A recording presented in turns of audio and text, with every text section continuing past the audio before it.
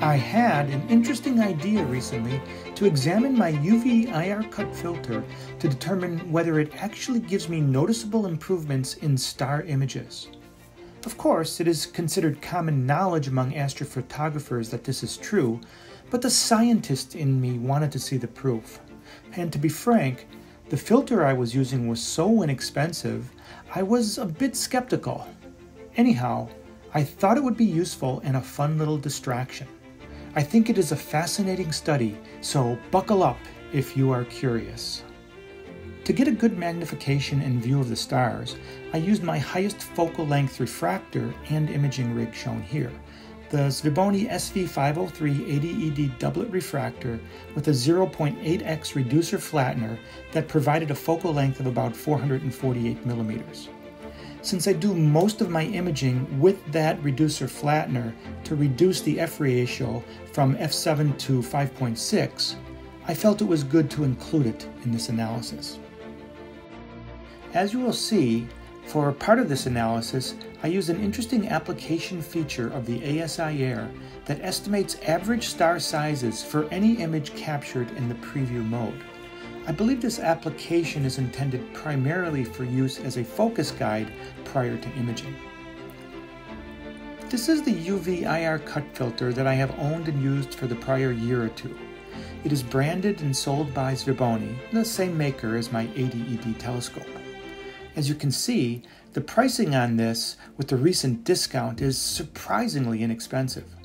Its spectroscopic transmittance profile shows robust blockage of both UV and IR light outside of the visible spectrum. Of course, similar to all other filters I own, I have no way to verify the specifications and simply must trust the manufacturer's claims. Being a little suspicious of its low cost, I decided that it would be ideal to compare this filter to another leading brand. Of course, the first name to come to mind was the market leader, perhaps, Baader Planetarium. Shown here are the specifications of the Baader UV IR cut filter and all the additional engineering features built into it. This information was taken from the Agena Astro webpage just to show you the price comparison to the SVBony filter. The 2-inch Baader filter is over 8 times more expensive than the SVBony filter by comparison. As a disclaimer, I should point out that I requested this filter to test it from the support team at Baader Planetarium in Germany, and they accepted my request. However, they instructed me to contact their local Japan distributor to seek their cooperation to lend me a filter. That local distributor is the Kokusai Koki shop located just northwest of Kyoto here in Japan. They kindly agreed to lend me a filter for this study. Surprisingly, I was not aware at all of this supplier until this time, and I now know they have a very extensive portfolio of astronomy and astrophotography products. Their home screen webpage is shown here. Now, downstream of my OTA, here are the components attached to the focuser. Besides the SVBony dedicated reducer flattener I already described, I have a ZWO filter drawer and use the ASI 533 planetary or DSO camera for this study.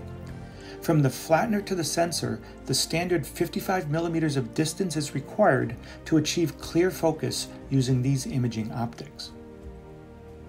Most of the data I will show you comes from screwing the filters into the front end of the reducer flattener. I also included a little data when using the filter in the filter drawer as a brief comparison. And for your information, the ASI 533 MC camera design, like all ZWO imaging cameras, have a glass protection window in front of the CMOS sensor. The website lists some specifics of that glass as being D32-2-AR for the Pro version and Phi 32-2-AR for the planetary version. I contacted ZWO customer service directly and learned that D stands for diameter and Phi is the same as D. It is just the new notation they will use going forward for diameter. AR stands for anti-reflective coating, and the glass is transparent to both UV and IR light. It is not a filter. Okay, so armed with that information, let's dive into the experiment and data. This is a screenshot of my ASIAIR control software after taking a 30-second exposure of the star Sulafat in the constellation of Lyra, or Lyra, however you say that name. On the left, you can see that I activated the annotation feature and it circled and labeled the star in the field of view. This is a fairly bright star located 620 light-years away from Earth. I selected it for this study because it was very close to the zenith at around the time of this study. Also, there was a nice pattern of stars of various magnitudes surrounding it in the same field of view. Now, if the intention here is to examine and compare star sizes with and without filters, achieving and holding an optimal focus is critical to this experiment. Basically, this concerned me a bit because I am old school and minimal in the use of my high-tech imaging equipment. I do not have an automated focuser. I do my focusing with a batten-off mask, which is basically an eyeball judgment. But I think, as you will see, the data was consistent and manual focusing really was not an issue. Another critical variable is guiding. If we have star drift, even with good focus, our stars will appear inflated or more specifically oblong. So guiding and/or a good polar alignment is critical. But since this experiment is using only 30-second exposures and the guiding was at sub-arc second values all night long, I think we can safely conclude this variable was also under control.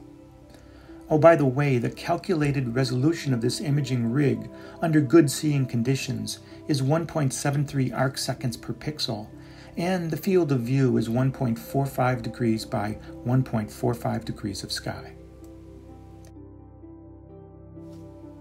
Along with the annotation function of the ASIAIR, there is also a feature called Detect.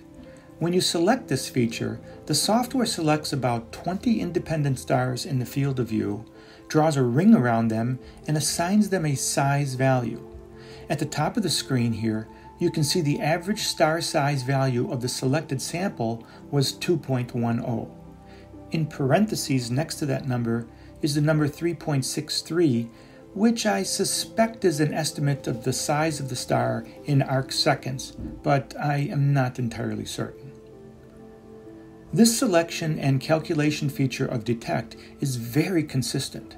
Shown here is another field of view that yield in value of 2.16 for the average star size after a good focus. If you deselect the Detect button and re-engage it on the same image, it selects exactly the same stars again and reaches the same average star size number over and over again. 5 consecutive results are shown here for the average star size number calculated on the exact same image. They were all 2.16 units. Well, if you do this again, and this time do star size calculations on multiple consecutive images, each of 30-second exposure times, you see this kind of result. Firstly, the average star size calculated number varies, but the deviation is quite small. Among these 9 different photos, I saw numbers varying from 1.92 up to 2.16, with an average value of 2.080 units. Interestingly, if you look very closely, you will see that the set of 20 or so stars selected for this calculation are different in every photo. There are some overlapping stars employed, but each photo is a uniquely different set. This is an important point, so please keep it in mind. Next, let's explore the effect of focus on these average star size calculations. This set of data, like the previous ones, comes from using no filter. The green star I put up in the upper left indicates perfect or good focus. Notice the symmetry of the batten-off mask pattern, and also notice the excellent guiding profile. Under these perfect focus conditions, here is one example from a screenshot that shows the average star size is 2.28 units. Now let's purposely misalign the focus, skewing the batten-off mask pattern slightly to the right in this image. This is just a slight misalignment causing poor focus, so I colored the upper left star yellow. And again, the guiding remains stable and at sub-arcsecond accuracy. Under these poor focus conditions, here is one example of a screenshot that tells me the value has now increased to 2.46. Well, that makes sense. Out-of-focus stars are bigger, and hence we expect the average star size to increase, and it did. Okay, now let's go for bad alignment, bad focus. Notice the central spike in the Bahtinov mask pattern is significantly skewed to the right. This is even more out of focus than the prior example. And here the average star size value we get for this particular situation is a value of 2.10. Wait a minute, hold on. Let's review that again. Here are all three images, all three scenarios from perfect to poor to bad focus, and all three values. It goes from 2.28 up to 2.46, and then down to 2.10. This was not what I expected. Let's analyze this for a moment and try to determine what's going on. Notice on this slide, I selected two stars that are both tagged in yellow and green and measured in the perfect and poor focus scenarios. They are assigned values that increase in the poor focus image. That makes sense. Star sizes should increase. But on the right image under bad focus conditions, these stars are ignored. They are not part of the set that is used to calculate the average star size. Conversely, on the right image under bad focus conditions, these two stars shown with the red arrows are part of the set. They are tagged and measured. But on the left two images, these stars are ignored in the calculations. So here's what I think is going on. The perfect focus and poor focus image analytics are selecting stars according to the algorithm that includes some overlapping stars found in each set. These scenarios and image patterns are similar enough that there is overlap for the algorithm. But in the bad focus condition, none of the stars selected in the prior two sets meet the criteria for selection by the algorithm. It is a completely different set of stars that are used. Furthermore, I have noticed that star values seem to never be less than roughly 1.6 or more than 2.8 in assigned values. This seems to be the working range of the algorithm for star selection criteria. And if this is true, which I strongly suspect it is, this throws a monkey wrench into the idea of using the detect function to exclusively analyze star sizes and compare different sets of data from group to group. Because if those groups are significantly different, the selected stars will be significantly different and the numbers won't be proportional.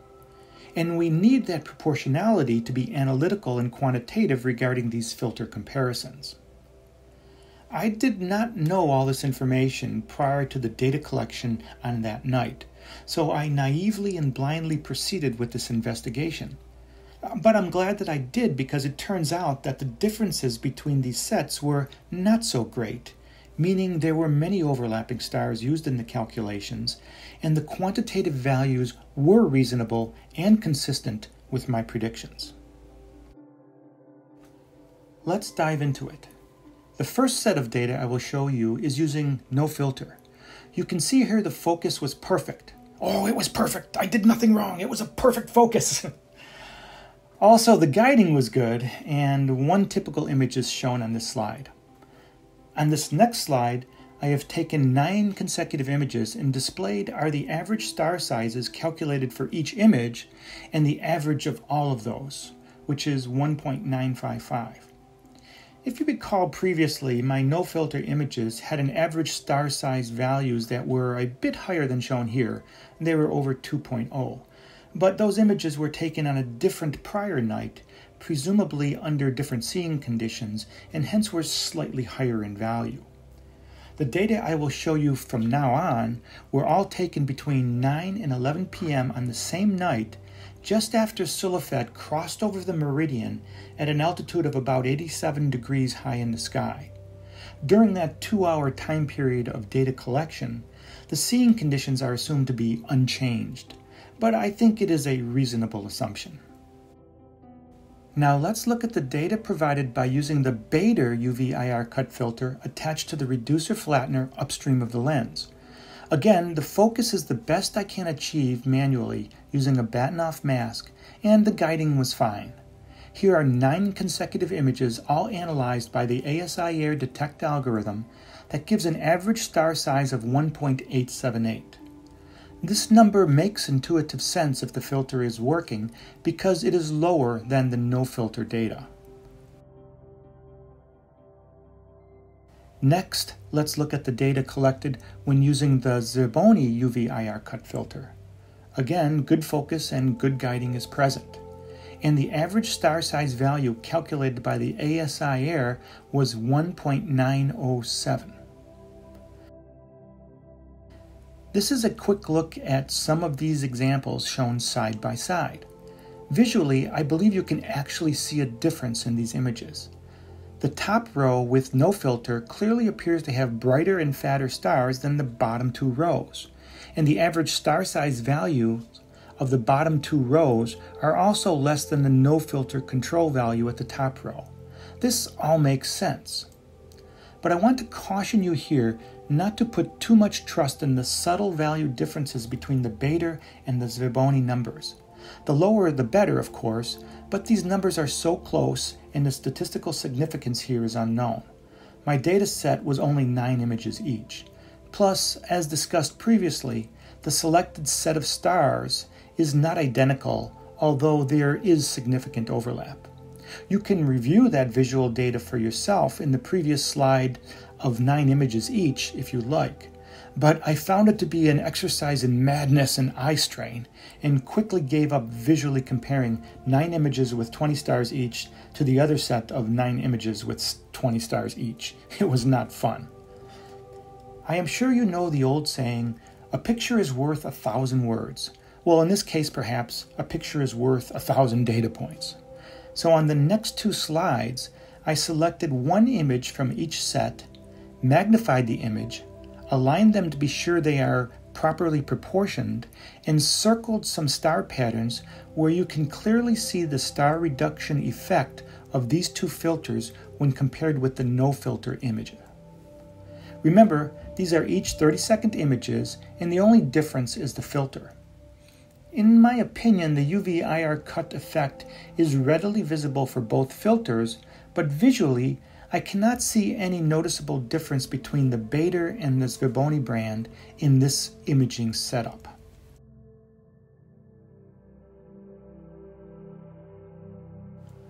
On this next slide, I put the filter in the filter drawer downstream of the reducer flattener and compared it to the image taken earlier upstream of the reducer flattener. With either filter, I personally do not see any difference in the quality of the image or star sizes when positioned upstream versus downstream. This is a little bit interesting because it is a known fact that refraction is inevitable, and the filter glass will actually lengthen the back focus by the approximate amount of 1/3 of the filter glass thickness. The SVBony filter is 1.85 millimeters thick, and the Baader filter is 2 millimeters thick. So the proper back focus should now be about 55.6 or 55.7 millimeters and not 55 millimeters as used in this imaging configuration using the filter drawer. I actually have a 0.6 millimeter shim that I placed between the camera and the filter drawer, and I did take some photos, but they look no different than the filter drawer photos shown here on the left of this slide. I think that the imaging quality of this optical system is not of high enough resolution to be affected by the 0.6 millimeters of misalignment of the focus point. It simply does not matter in this imaging rig setup. Okay, let's summarize. The protective glass of the camera used in this study, covering the sensor of the ASI 533 MC cameras, does not block UV or IR light. The ASIAIR Plus provided excellent consistency of average star size values within each set. But comparison of the average star size values across groups is only reasonably valid if the differences are subtle and there are overlapping stars selected in each group. The ASIAIR star size algorithm seems to select stars that have a size within a limited range roughly corresponding to the assigned values of about 1.6 to 2.8. Potential sources of error for this study are guiding, but guiding was very good all night from 0.55 to 0.75 arc seconds, so I propose it was not a source of error. Sky quality. However, all night was good and cloudless, and the experiment only took 2 hours, during which time sky quality conditions are unlikely to change significantly, so it was also probably not a source of error. And focusing. While focusing was entirely manual and could potentially introduce bias in comparisons of intergroup measurements, but the data seemed to be consistent and predictable, so its error contribution was probably minimal. From this study, I can conclude that UV IR cut filters do provide a visually noticeable reduction in star sizes in astrophotography. The star reduction effect is most pronounced on star images of lower brightness, and the very bright or larger stars are not noticeably affected. Placement of the filter upstream or downstream of the reducer flattener makes no difference in the overall image quality in this imaging rig setup. On this imaging system, which includes a doublet lens design and small CMOS sensor, no difference in image quality was apparent between the high-end brand and low-end brand UV IR cut filter products. As for a direct filter comparison between Baader and SVBony, for Baader, market price is over 8 times higher than SVBony. It is relatively expensive. However, its features and engineering specifications offer superior quality and durability and quality control. I encourage you to read its specs directly. It is quite impressive. Ergonomics, or handling, is vastly superior due to its deeper rim and more ridges. I can see this being much easier to handle, especially in colder weather.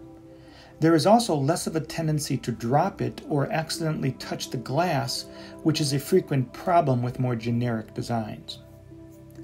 Performance, well, it was similar to the other brand for this imaging rig configuration.